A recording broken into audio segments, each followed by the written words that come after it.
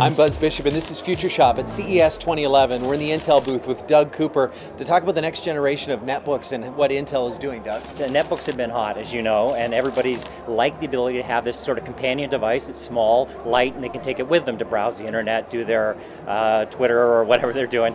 And you're going to see a next generation come out that are supported by services like AppUp Store. And we've just recently launched with Future Shop the Intel AppUp Store. It's actually branded Future Shop, and you can download netbook applications designed specifically for Atom processors, soon to be available in tablets.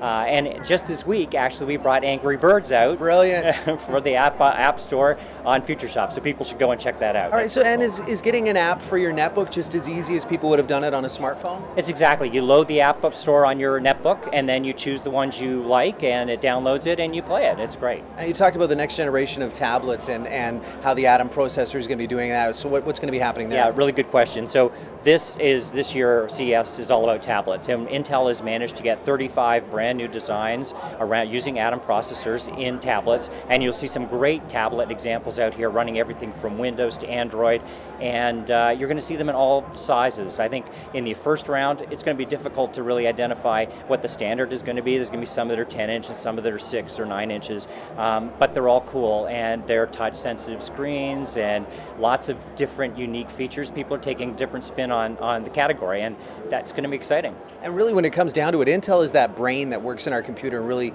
lets us power and do all these great things. Yeah, and Atom was designed specifically for this. I mean, we talked about what second generation Core would do, but Atom is all about those things that you take with you on the road, everything from a smartphone to a tablet, and it's the size, literally the size of a grain of rice. It's very small, it's designed to be very low power, give you a long battery life, and you'll see some really cool products this year. Thanks a lot, Doug. You're welcome. For more on what's happening here at CES 2011, you can check out our blog. It's at futureshop.ca.